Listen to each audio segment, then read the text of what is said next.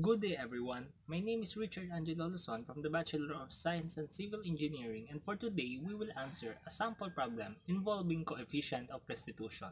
The problem is, a ball dropped on a floor from a height of 1.5 meters bounces back to a height of 0.85 meters. What is the coefficient of restitution? So we will answer that problem. In this problem, we are solving for the coefficient of restitution. And in order for us to arrive at a valid answer, kailangan nating visualize the scenario correctly and completely. So, ito ngayon yung illustration ng scenario. I-drop yung ball na ang taas niya is 1.5 meters before the collision. We must take note that it is before the collision at i-denote natin yung ball as the object 1, yung floor is the object 2. Now, on this figure, after na to ng collision, that's why the ball bounced back. Nung actual collision is ganito yung itsura niya, but since the object is a ball, it will bounce back. When the ball bounces back, after the collision, the height changes. From the 1.5 meter initial height, the final height becomes the 0.85 meters. In solving this problem, we need to assign positive and negative value in the directions. And this Cartesian plane will represent those values. Kapag pataas yung object, such as ito, positive value siya. Kapag pababa yung object, considered as negative in value.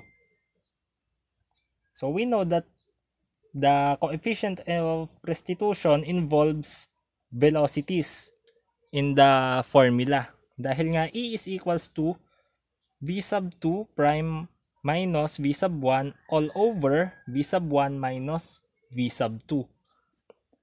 As you can see, puro velocity yung nasa equation, but even without velocity, kahit walang given na velocity sa problem na to, is we can still solve this problem by utilizing the kinematics, specifically the velocity equation in the kinematics. At we should also consider that yung object 2 natin kasi is floor, therefore yung kanyang movement is at rest siya initially. Nung final or yung after no collision is at rest pa rin siya. Kaya naman, mako-consider na natin yung ating V sub 2 at yung ating V sub 2 prime will be equal to 0 since from rest lang naman siya, initial and after.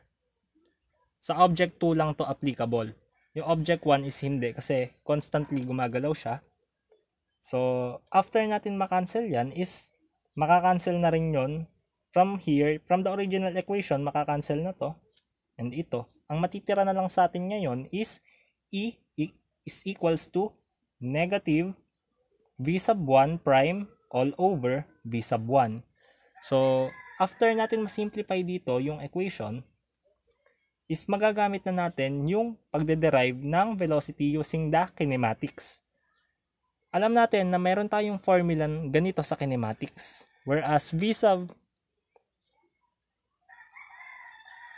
Whereas alam natin na may ganito tayong formula sa kinematics. At since dito muna tayo mag-focus sa case na to. Alam natin na initially, wala namang velocity yung ball. At rest lang din siya. Kaya naman makakancel na to.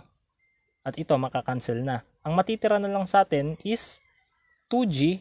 At yung y is papalitan natin ng h. Since pwede naman natin gawing height yan para mas madali. So, after nyan, ito, magiging ganyan na lang yung itsura niya. Makikita nyo, v square is equals to 2gh. And we need to get rid of the exponent. Kaya naman, nag-square root tayo from both sides. At after nyon, is nakapag-derive na tayo. V is equals to 2gh. Which means that pwede na nating i-substitute to dito.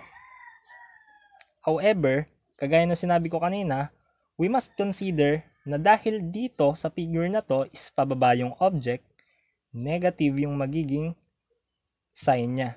Therefore, lalagyan natin siya ng negative square root of 2gh. So, in the numerator naman, same process, makakancel din to, at magiging v square is equals to 2gh prime or final. We need to get rid of the exponent, kaya in-square root din both sides. At mag-a-arrive tayo ngayon sa v is equals to square root of 2gh prime. Wala to. Dahil na wala na yung 2 na exponent. After nyan is sasubstitute na natin to dito. And finally, magiging ganito na yung itsura ng equation. E is equals to negative square root of 2gh prime all over negative square root of 2gh. Makikita natin na may magkakamuka. So therefore, pwede tayong gumawa ng cancellation. Makakancel na yung negative sign, makakancel natin itong 2g.